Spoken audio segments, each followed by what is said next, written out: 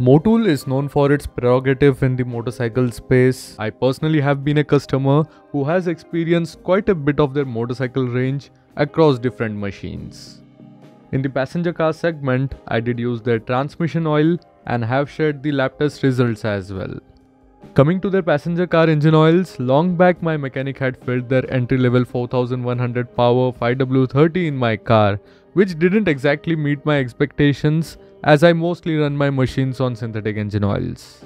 Of late, I got quite a few feedback and suggestions on using the Motul Ecotec Plus engine oil. A colleague has been using it in his Nexon petrol and is satisfied with the performance. And recently a friend went for his second round of Motul Ecotec Plus in his Baleno petrol, and there is another case with the Wagonr. In this video, I am going to compile all of these observations along with the numbers to build a strong user review on the Motul Ecotec Plus 5W30.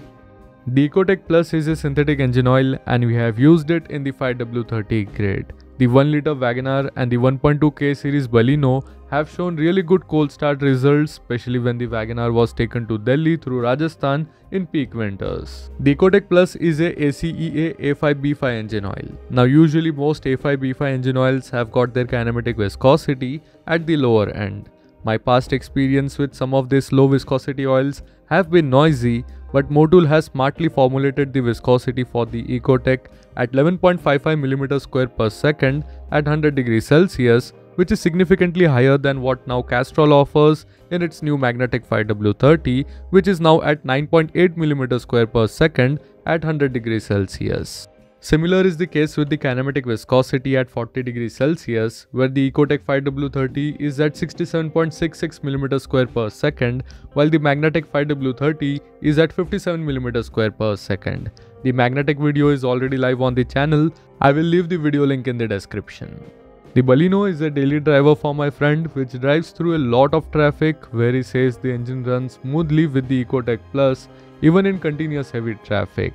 According to him, the fuel efficiency numbers could have been better with the current range of 13 to 14 km per liter in mixed driving conditions. However, the Wagonr delivered a good 17 km per liter even when pushed hard with consistent triple-digit speeds.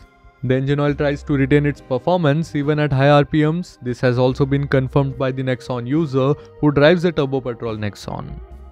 In case of the Nexon, about 200 ml of top-up was required after doing 6000 km of driving. This is something which I am mentioning off the observation list. Long-term use also brings me to the TBN, where Motul has been generous with the Ecotec that gets the total base number of 10.40, which is way higher than what the competition offers. While we are at the competition, we can see most engine oils in this segment have already moved to the latest API SP standards, while Motul is still at the API SN with the Ecotec Plus. Hopefully we will get to see an update soon while we continue our test with another Motul, the X-Tech Plus. If you are using one of these oils, let me know your experience in the comment section. So that's it for this video and I hope you guys have liked it.